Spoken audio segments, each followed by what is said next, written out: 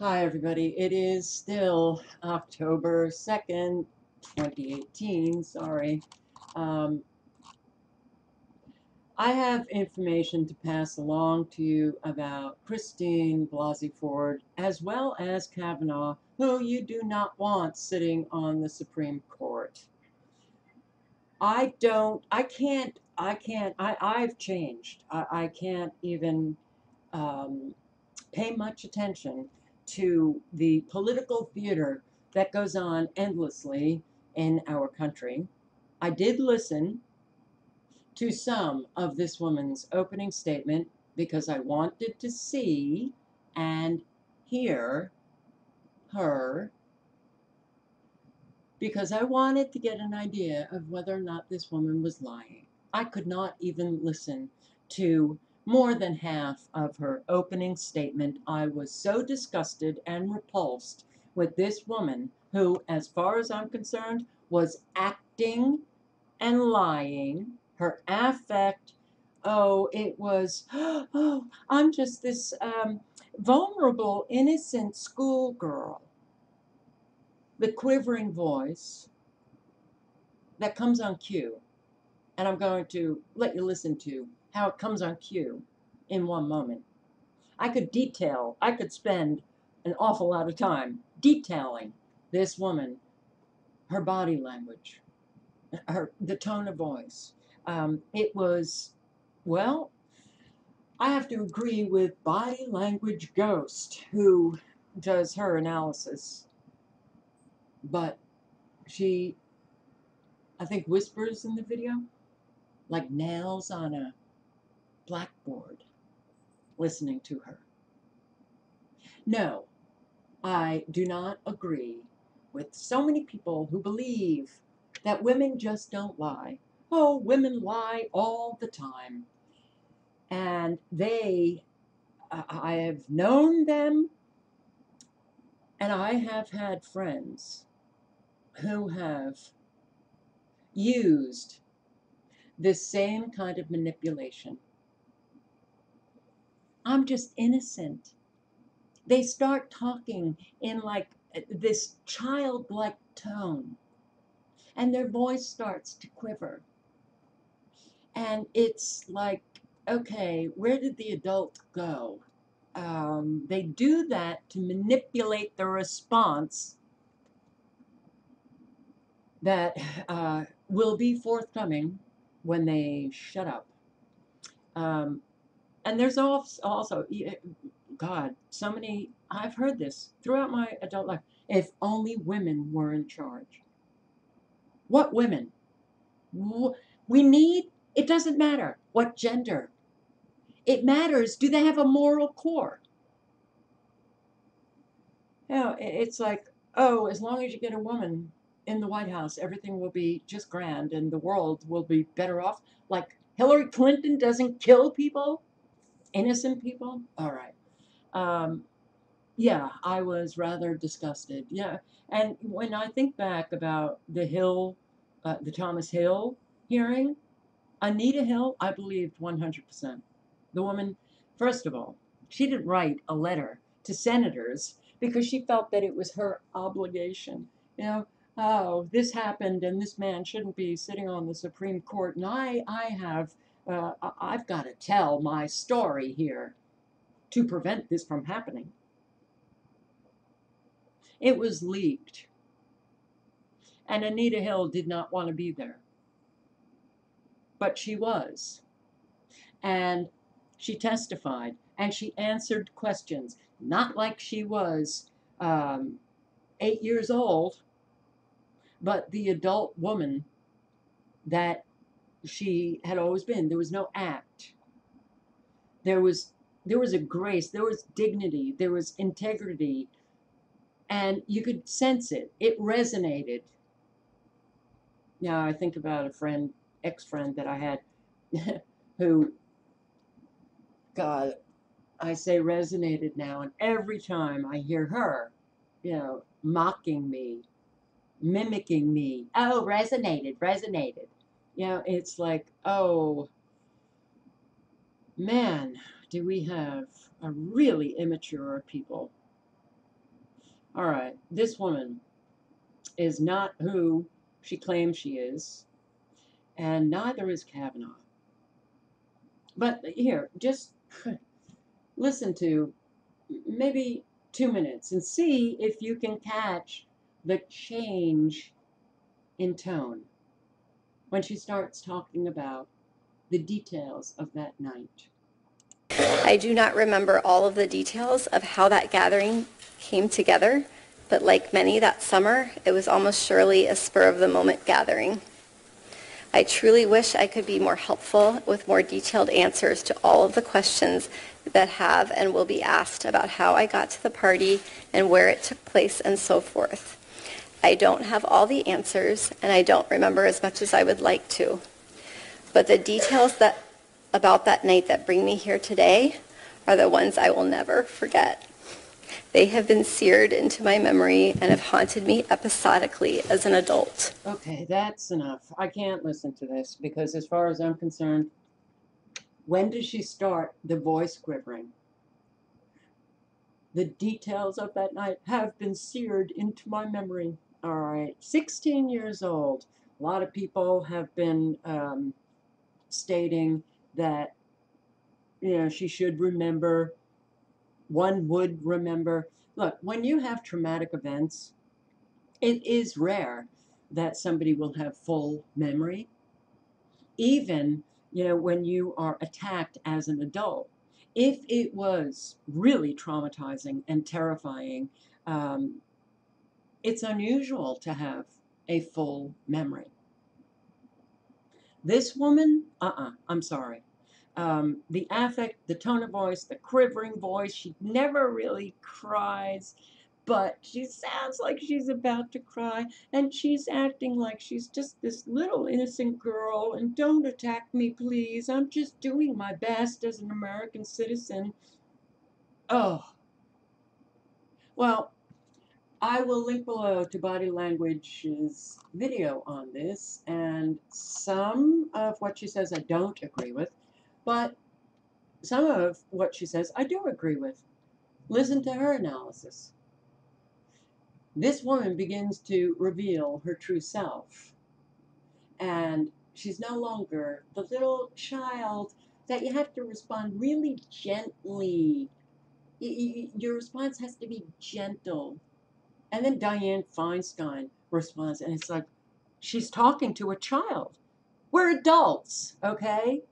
This happened 36 years ago, Christine, and you can't even speak, quote, the details of that night is seared into my memory, unquote. Without your voice quivering, I could understand that maybe when you begin to talk, about some of, the details of the actual attack, a woman might begin to cry. But not when she's talking about just generally, the opening statement. Um, I'm sorry. Look, that the real problem I have with lying is you never know the truth. We're not going to get to know the truth. This is political theater, and it is to consume a whole lot of time. And it's so successful every single time they do this. It consumes so much time, and so much is going on that very few are paying attention to. All right. So there was nothing about this woman that I believed. And you can get attacked just for saying that.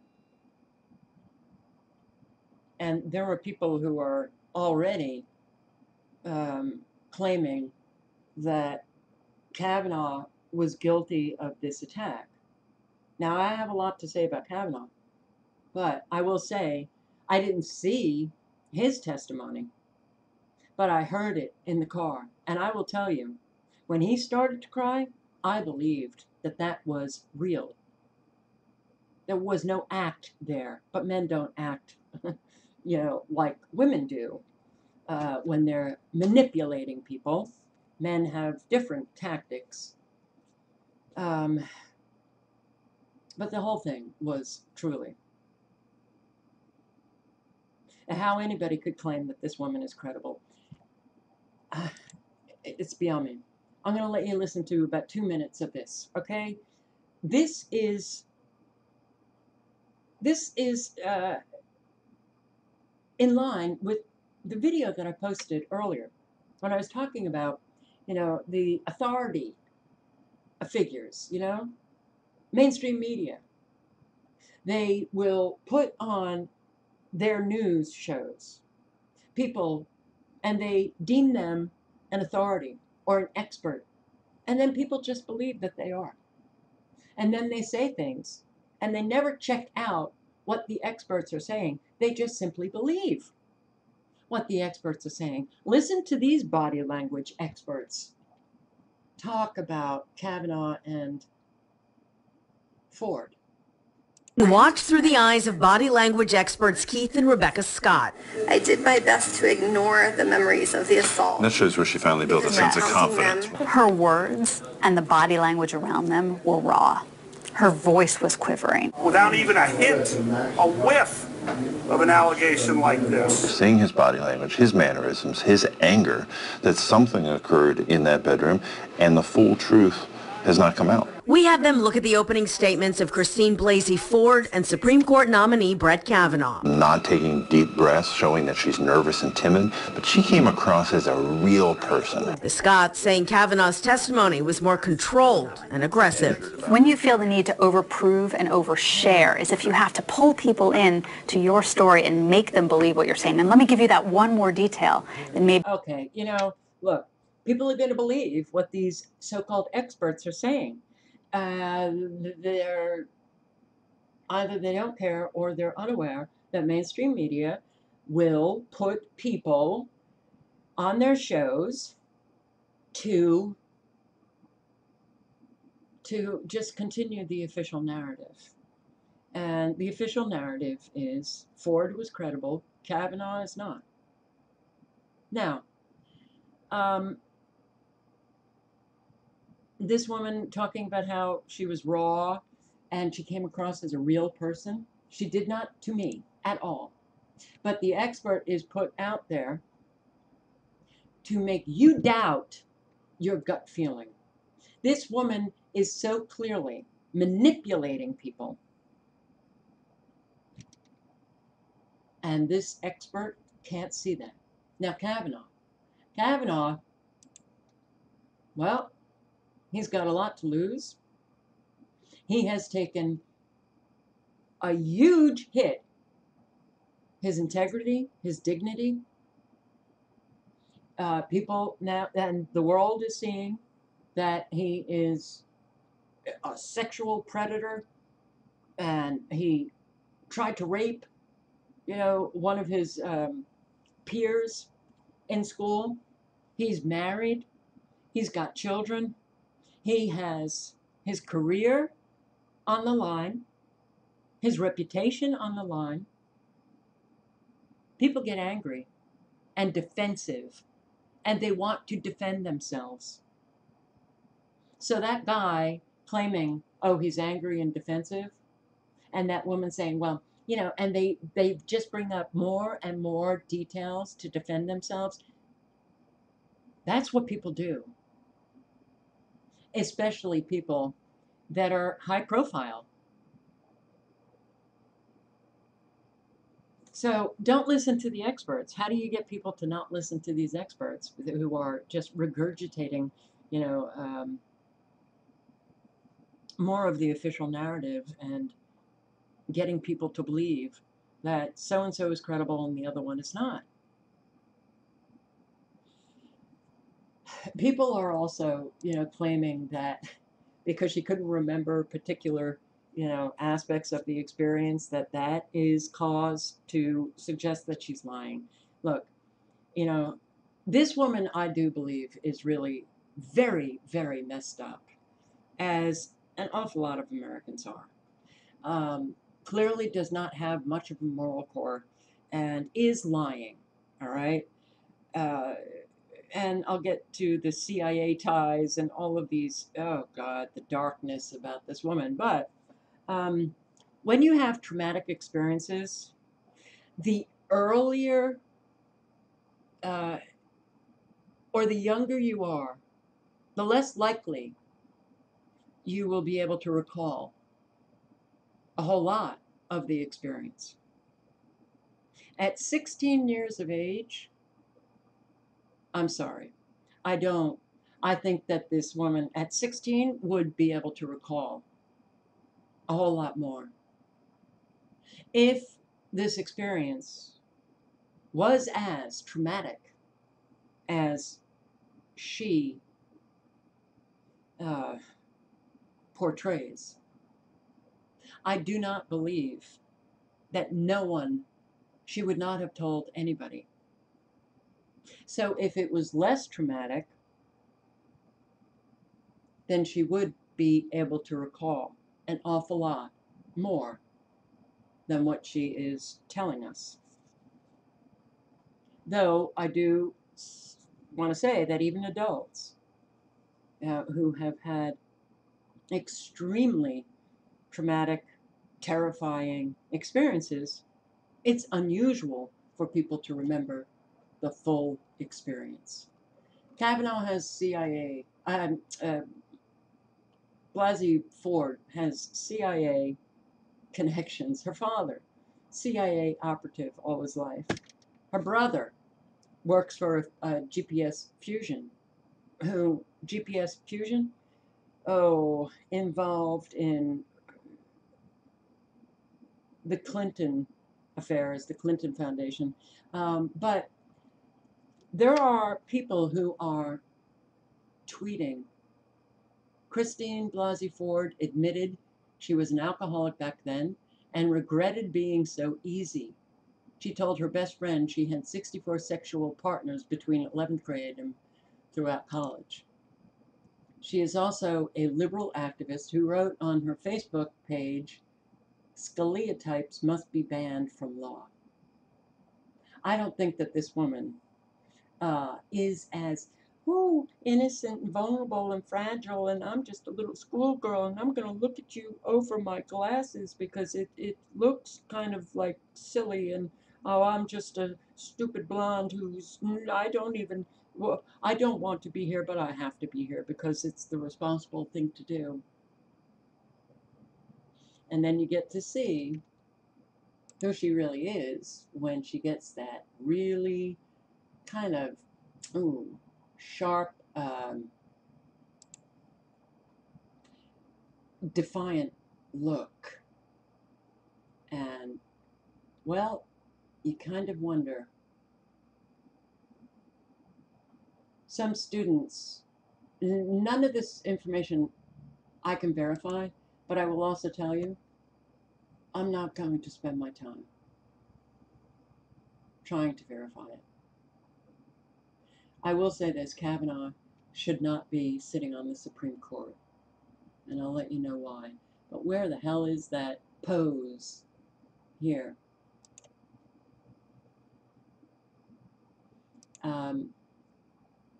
She goes from, I'm just a pretty little schoolgirl, to a real defiant, and it almost looks like there is a viciousness to her. This is the type of woman that I would stay clear of, because I can see within her that there is an awful lot of very screwed up things about her.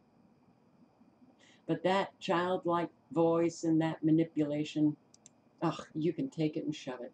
All right. So is that true? I can't, that's the problem with lying. You don't know what is true and what is not unless you were there. And it just creates so much confusion and betrayal and drama and crap. But You know, when people write these kinds of things, I do not know any other actual victim that cannot remember specific traumatic emotional distress of any attempted rape, including one where she also feared for her life. Well, then clearly you haven't known people who have had really traumatic experiences, and either you have not had a really traumatic experience, or you're not remembering that traumatic experience, because people can have traumatic experiences early on in life and go decades, and suddenly something triggers that memory and boom, wow, okay. But she's a psychology professor, and clearly after 36 years you would think that she had some of that trauma worked out. Oh, you would think. But people get into that profession because they do have so many issues, and instead of working on their own issues, well, they get to sit in a seat that is marked well, facing their clients who sit in the seat that's marked ill, and they get to feel superior and well as they try to help their ill patients, clients. There are so many people in this profession that are so screwed up beyond belief, so it's not a surprise to me that this woman is a psychology professor. But when you think about this woman and her act in Congress, the manipulations, you know how screwed up she is. And this is a woman who's teaching the young about psychology. Okay, she also mentors a college job title program named CIA Undergraduate Internship Program. Wow. Okay. Um, you can do the research to verify, the facts in this article. What's the point? Um, you know, we have so much going on right now as I speak. So many agendas are continuing on, ramping up the weather warfare, taking out more and more Americans. If you think I really care about this crap, I don't. I don't. Because I know that, there's no way to stop this crap, because Americans, on the whole, love this crap. They love crap. They love the lies. They love thinking that they actually know the truth when they don't. Nobody's going to know the truth. I can have my feelings about Christine Blasey Ford. Um, I can state as emphatically as I want, but I have to also say that is my gut feeling. I don't know if it is absolutely 100% true. The same thing about Kavanaugh. When he was testifying and crying, and yes, I felt it was real. It resonated real. But maybe he's really good as a guy to cry on cue. I don't know. I don't know him. I wasn't there 36 years ago to state whether or not, at that party, to state whether or not that actually took place. That's the only way that we can get to the truth. So all of these Americans who are, voicing on mainstream media that she's not lying, and he should not go to the Supreme Court, not for that reason. It's the truth is so unbelievably demanding. It requires so much research, and well, I really feel sorry for us, actually. I'm embarrassed, and I feel so just sorry that we have fallen so low, that one woman could make an accusation and bring down people. They can actually destroy just with an accusation. That's all it takes today. That's all it takes.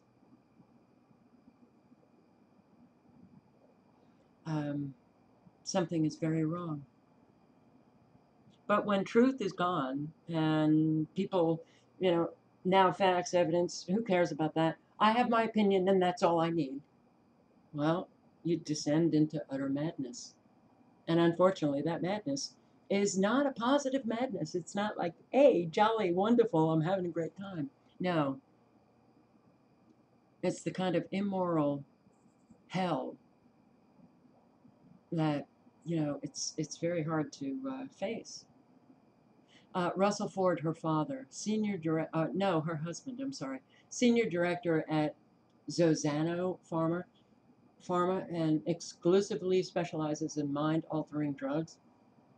Can't verify that because apparently he deleted his Facebook account and removed his name from the company's website. I actually did go to the company website and I can't find his name. But here, this is amazing. What was she and her husband in therapy for? And what caused this? As an average, 98% of families do not ever need such treatment. Wow! No, 98% of families do need treatment. They do need therapy. Reading these articles, I'm like, okay, what reality are you living in? Perhaps you've lived a very, very sheltered life and you have been around people who are healthy. Well, I will tell you, 98% of Americans are really unbelievably messed up. And, well, I don't exclude myself. The need for therapy, well, you got to get a good therapist. You got to get a therapist who actually knows what they're doing. You got to get a therapist who actually has worked through their issues so that they can help you work through yours. Oh, well, that's hard to find. Her father, lifelong CIA operative since the 60s, and currently provides public security to all deep state officials. Her brother, Fusion GPS, linked to the Clintons.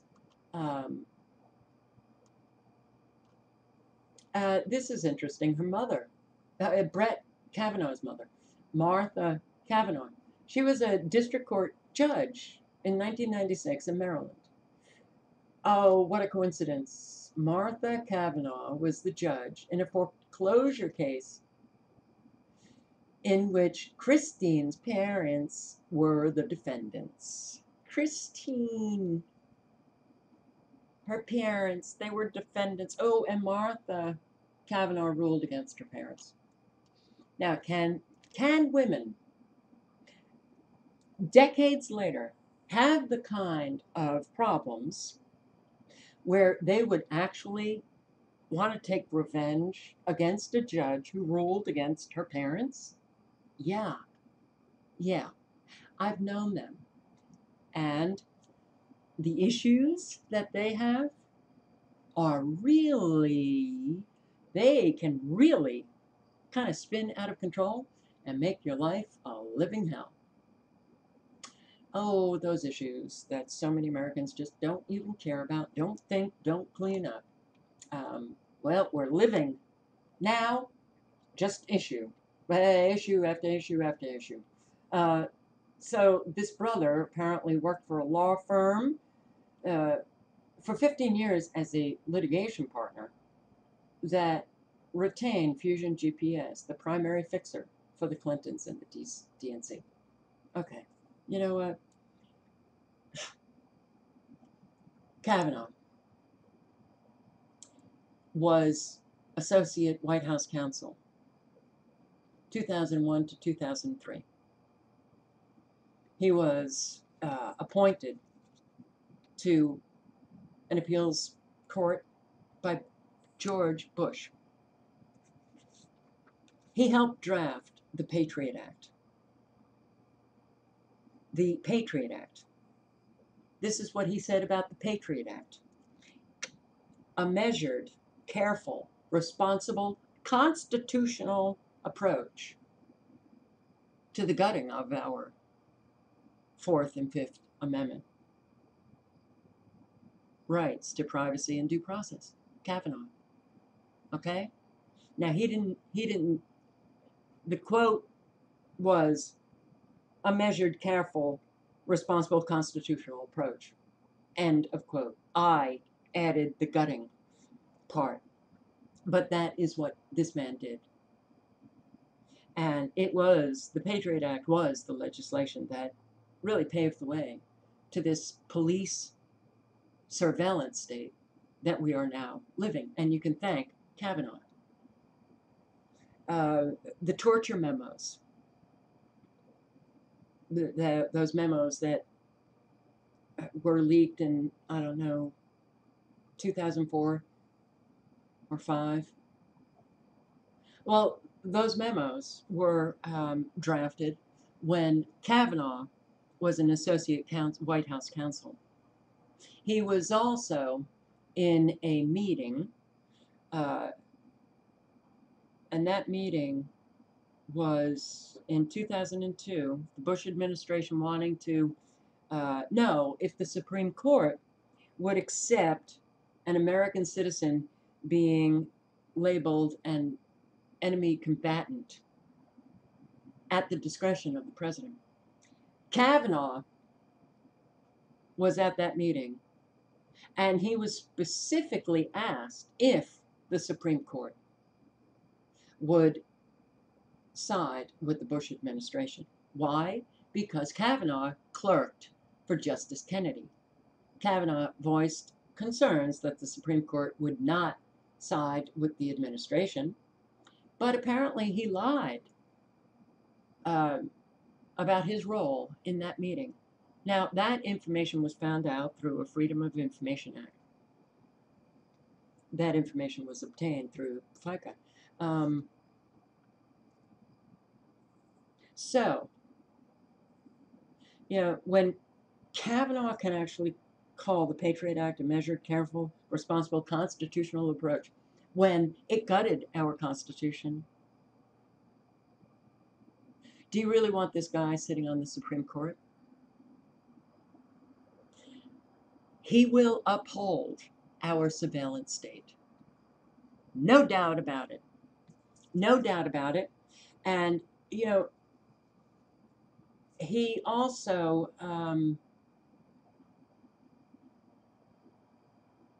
as an appeals court judge, he ruled that metadata collection is consistent with the Fourth Amendment. Well, it's not. It's unconstitutional. But he has already shown you that he is for the police surveillance state, not for the Constitution, not for your freedom, and not for your rights. In fact, that ruling, the metadata ruling, he had said that national security needs outweigh privacy. Okay, that's it. I'll link below to everything. Sorry I do go on, but information is information, and I do talk to an awful lot of people, and well, no, I talk to people, but there's an awful lot of awake people who are still caught in the matrix and still supporting Trump. And they too are being fed information about Kavanaugh, whether it's from alternative media sites or mainstream media. And they're believing what they hear without checking it out for themselves. All of Trump's appointments have been police state, surveillance state, Agenda 2030, United Nations, and corrupt. So it's really not good enough to listen to these, sayings. Make America great again. Really not good to just believe everything that you hear, because it feeds your delusion that America is going to be made great again. It's, it's just another lie, actually. It's a kind of roundabout manipulation of yourself to believe what you want to believe instead of really seeking out the truth, your own self. Ciao.